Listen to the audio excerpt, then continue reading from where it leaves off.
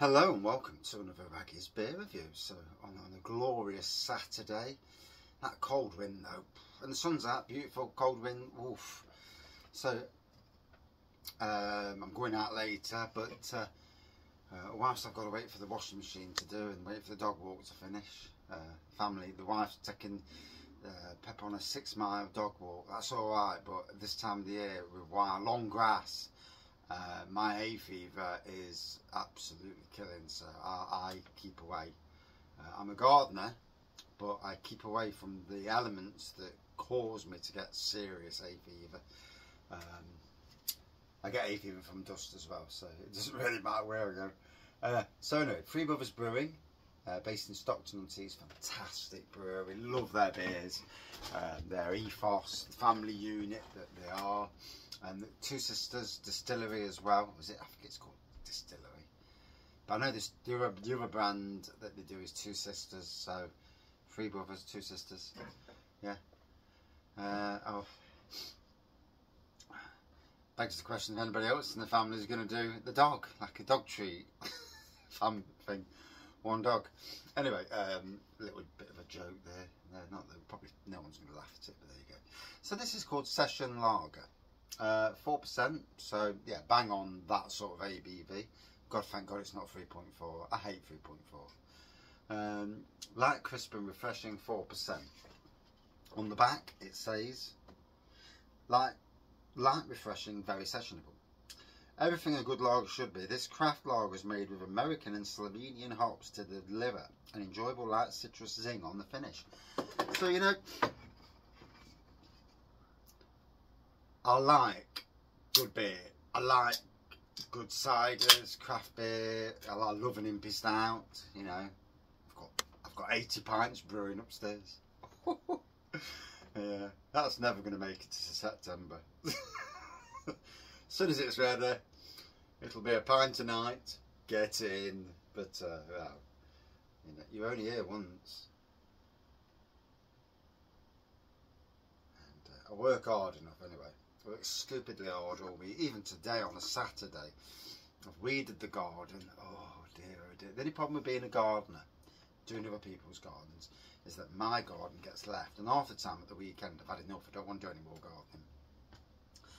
But it needed it today, and I've got half a green bin, not brown bin these days, because in Nottingham we've got to stop paying for our rubbish now, even though the council are the ones who royally knackered up the everything. So there's a light straw to gold pour, depending on the light. Probably outside it might look different, but in the shed, the beer room, it looks like it does. The Raggy's tap room even. Nice bit of carbonation going off for a little white head, as we can see. Right, I have took 4 hay fever tablets today because I'm suffering massively. Yeah, a lovely citrus nose on this. I thought I was going to have to really dig deep to find it, but no.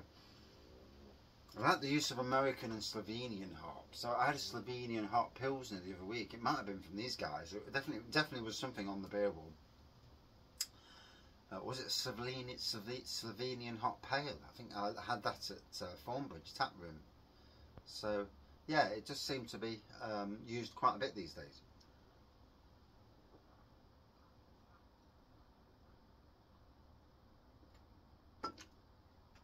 Ooh. Nice fruitiness straight away. A nice bitterness as well. Nice bit poker bitterness. Lets you know that it's a beer. Oh, it's first quenching, light, refreshing, and that's off the first sip. Hey, all good. Yeah, so we've just had somebody come for a cake, so the cake's gone. So all I've got to do now is put the washing out, get dressed, and get out of these scruffy clothes, obviously. Get dressed and then head on down and go and do an afternoon of drinking. Let's hope it don't rain too much while the dog walking, because it's looking really cloudy outside.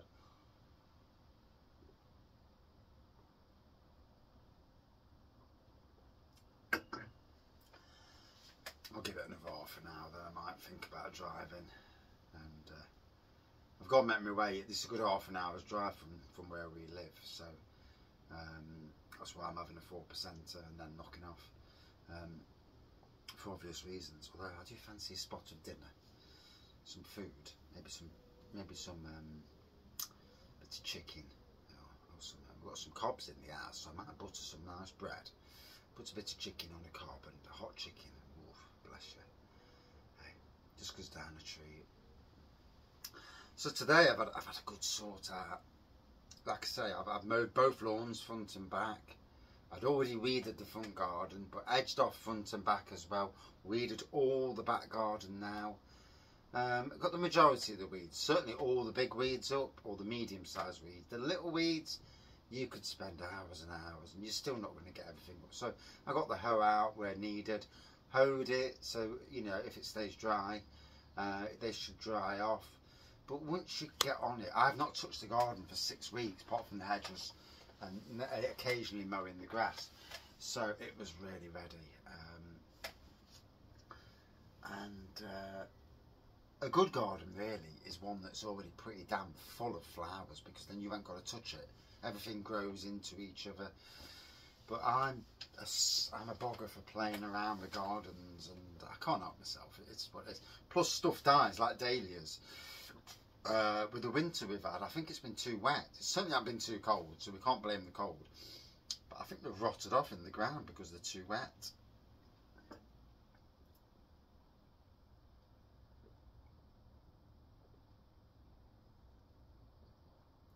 I have, however, got a load of dahlias at work. So it might be the thing that I start bringing some home and replanting them in my own garden. I look after everybody else's, but I tend not to look after my own these days. And as a gardener, you want your garden looking nice. The front garden, to be fair, the front garden's looking pretty bang on. And I always like something new. I like to develop and change it, and change the colour. And you have a favourite plant that you like. I've got a load of antirrhinums growing, and when they actually get the backsides into gear and put some actual growth on, I'm going to plant them around the garden so we get lots of different colours, and then I can harvest the seed off them, dry them out, and then reseed again. And yeah, it's what I do. It keeps the mental health at bay, which is very important. Beer's good for me, because beer, a nice drink of beer, and doing this beer review thing helps me balance my mental health. Too much beer, not a good thing, because that's just adding to problems. Getting absolutely ratted every night is not the answer. I've done it when I was at my severe worst, and yeah, it's not the best idea to do, to be honest. That's coming from me.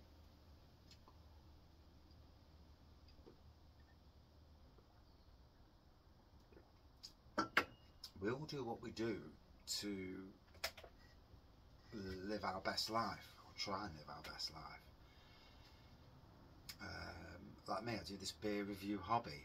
It's been good, but it's also, you know, some breweries that were friends with you at one stage and very friendly.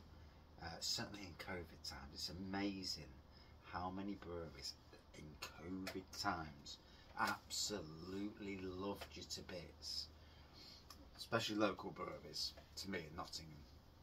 They were all around, inviting me down to the breweries, I've done collabs, and then all of a sudden it's dried up, and whether they all of a sudden just don't like me anymore, or they're too busy, possibly, or your use has gone. And I've seen it with local breweries where they're doing collabs with, and it's box ticking collabs, certain groups and certain things, without going into specifics, and you know, it ticks a box, these collabs or beers, to honour certain things, ticks the box. And yeah, the world is a funny world.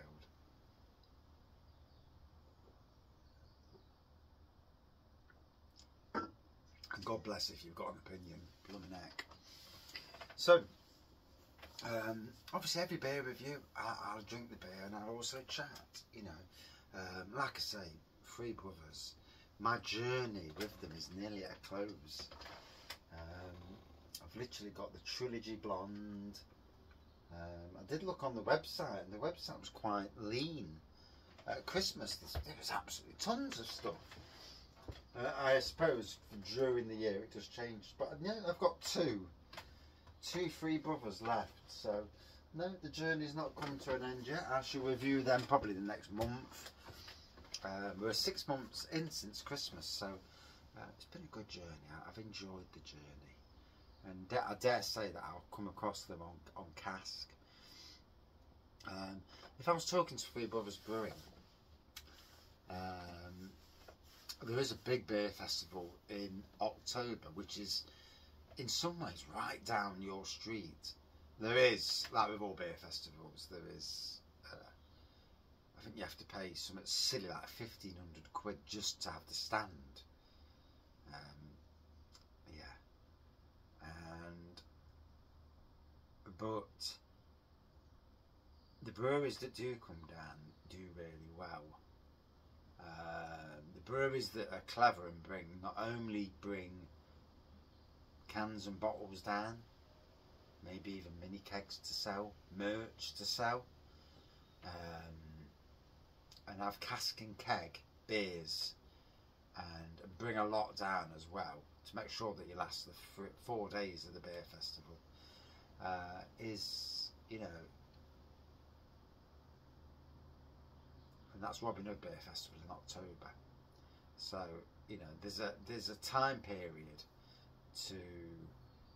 to inquire, and I think Three Brothers, with their wide range of beers that are very sessionable, there's nothing that's, you know, there's a lot of breweries with impy stouts and that, but the variation that Three Brothers bring, from lagers to stouts to bitters, I think the Robin Hood Beer Festival would be amazing. Nottingham Camera, obviously the people. If anybody from Three Brothers watches this and thinks that's maybe an interesting idea. I know one of the Three Brothers people did some learning over at Trent University or Trent Polytechnic, whatever it's called. But yeah, I think they'd be a perfect fit. Obviously, that'd be amazing for me because I could actually go down and see the Three Brothers team in Nottingham. But yeah, and maybe have a beer on a night beforehand, away from Beer Festival. You never know. I'm a gardener. I sow seeds, and sow seeds in the right way, in the nice way. Although certain local brewery, they were going to do a beer with me, and I said that, sow seeds. And do you know something? They never did, and I think they took the funnies. And it wasn't meant to be funny in any way, shape or form, but yeah, such is the world.